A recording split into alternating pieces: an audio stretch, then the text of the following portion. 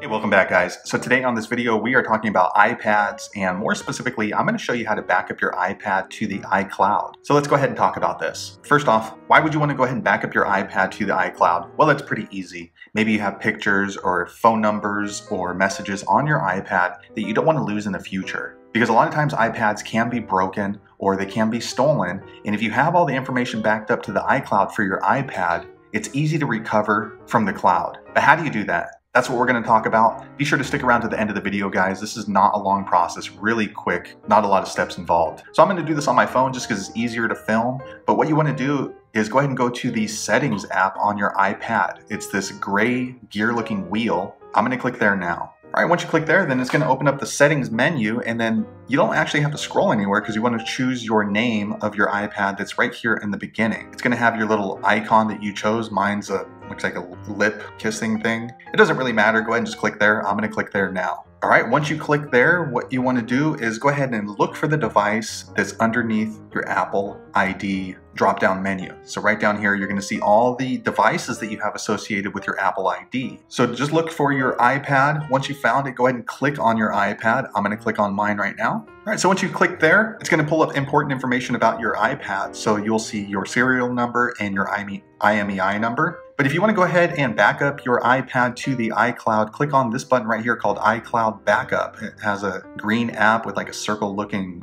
arrow. I'm going to click there now. Okay, I went ahead and clicked there, and then to continue backing up your iPad on the iCloud, go ahead and toggle this switch. Go ahead and toggle this switch over if it's not already done. I'm going to toggle mine now. All right, next you're going to get this pop-up letting you know that your iPad will no longer be backed up to your computer when you plug it in because it's set up to back up on the iCloud automatically. If you're okay with that, go ahead and click OK. I'm going to click there now. Next, they're turning on backup. All right, so now backup is set up for your iPad. And if you'd like to back up your iPad onto the iCloud, click the blue button called Backup Now. I'm going to click there now. Next, you'll get this pop-up warning you that some of the apps are not included in your iCloud backup unless you choose to do so. If you would like to check to see which apps are going to be backed up into the iCloud for your iPad, click on the iCloud settings. If you're okay with it, go ahead and click Continue. I'm going to click Continue now. All right, I went ahead and clicked Continue. Now the iPad is going to start backing up to the iCloud. Now just keep in mind that you get 5 gigabytes for free as of the recording of this video from Apple.